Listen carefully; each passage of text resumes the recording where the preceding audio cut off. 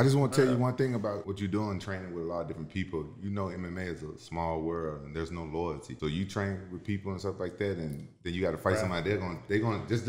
I done been through that already. Yeah, I already know the game. You already know, huh? Yeah, he put in the young game. That's like the OG put in the young G on game. I like that. Yeah, they're going to talk about. You think they will? They do it all the time. Really? All the time. Oh yeah, all the time. Really? Yeah. They giving technique out. They tell. Wow. That's why. Shady. That's why I didn't really train with a lot of people. But sometimes it works in your favor. When I fought Dan Henderson, I was training with Mayhem Miller for years, and he was on my team. We was our team punishment, helping Tito out, right? And then I don't know what happened, but me and Mayhem, we never fell out. I used to go and help Dan Henderson train, and Matt Lindland was there. I ended up fighting him. But anyway, when I fight Dan Henderson, he's fighting me on the ground same way Mayhem does. And I was like, I've seen this before. And he was doing the same stuff that Mayhem was doing, but he's not as good as Mayhem at doing it.